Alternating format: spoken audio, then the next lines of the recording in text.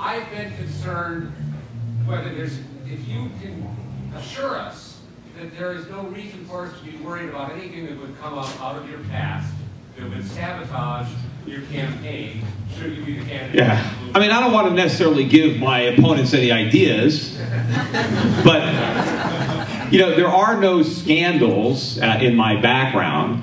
The only thing that they can do is certainly take things that I've said out of context and, you know, try to paint me as being unpatriotic because I've said things negative about our economy, because I've encouraged people to invest in China.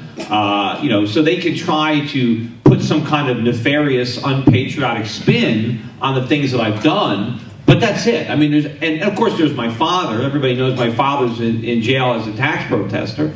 So I don't know what, you know, what they want to do with that.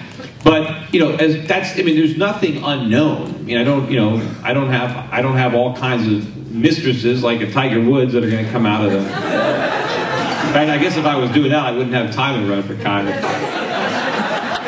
But, and you know, so there's no sexual scandals. There's no fraud going on anywhere. I haven't, you know, embezzled any money from my clients. I'm not running a Ponzi scheme. So I can't imagine what would come out. I mean, they could talk about the fact that I haven't voted a lot, which I haven't. I voted sometimes. I voted for Reagan. I voted for a few other Republicans. I voted Libertarian sometime. I haven't voted at all. Well, I voted once now since coming to Connecticut in 2004. But a lot of that was due to apathy, and a lot of that was due to the fact that I just didn't like the candidates. I didn't want to participate in it. I didn't want to go there and vote for the lesser of two evils and pretend that I had a real choice. So I just, I didn't do anything. So they can point that. But everything, all that stuff is known. I mean, there's nothing that could possibly come out that I don't know about that's going to come out and say, oh my God, this is really, embarrassing, or this is going to ruin my career.